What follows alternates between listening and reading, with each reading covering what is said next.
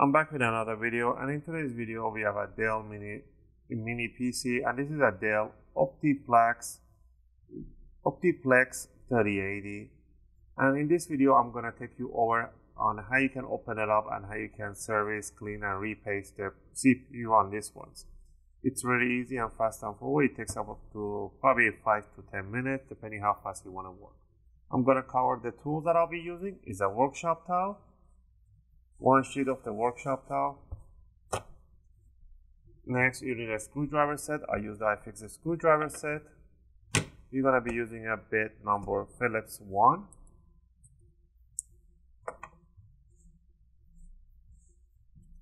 You need an alcohol, isopropylic or isopropylic alcohol, 99% plus. And your favorite thermal paste. In this case, I'll be using an Arctic MX4, which is really good for this PC. Alright, to open it up, it's really simple. All you need to do is to loosen up this screw at the back. This screw will not come out entirely. You just have to loosen up. When it's dangling right there, you want to leave it like that. You want to pull the top cover towards the front of the PC, just like that. About 1 centimeter, it will release and it will not come anymore. Then you just want to simply lift it up and put it to one side. Right. Next, what are you going to do? You want to remove this caddy right now. If you have a hard drive, remove it, squeeze, and lift up the cover. We are going to remove 3 screws for the... First, let's remove this cover right in here. Pinch these two. You have a little tiny arrows. Pinch them, and this is the fan system. You can lift it up. Oh, before we do that, there's a little cable here for the speakers. You can grab a tweezers or a spatula. You want to untangle this cable right through there. Once you untangle it, you can go ahead and lift it up. Bring it to one side. And you want to pull this jack for the fan upward. Just bring it up. Only goes in one way. There's a little rail right there. Put that to one side. Now the CPU is right over under this heatsink. The RAMs are right over there. To remove the heatsink, loosen up these 3 screws. You just have to loosen up. They do not come out entirely. They're pretty hard. There we go. Next, you just grab it up, bring it up. You see this thermal paste is already dried up.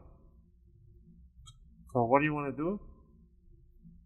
You want to grab a little workshop towel, a little bit, spray it down with an alcohol. Put one spray on top. Now we're just gonna go ahead and clean the surface of the CPU. You don't have to go clean up all around it. As long as you clean the top portion, you're more than fine. Once that one is cleaned, this is 11th gen or 10th gen iCore 5.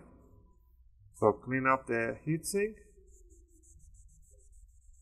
I don't know why they put aluminum. They don't put any copper in here. But I guess this is fine. Nice and clean. Now you can put an alcohol on top. Do a second pass gently. And remove all those dirt from there. There we go. Next thing is to just grab the thermal paste. You want to put an X pattern. Put a nice thick X, one line right there, and the second line goes right through there.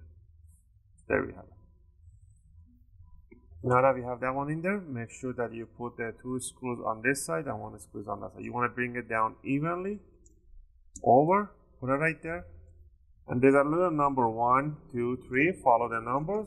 Or it doesn't matter which way you want to start, as long as you cross screw them. And this is a triangle, so you will end up cross screwing it there.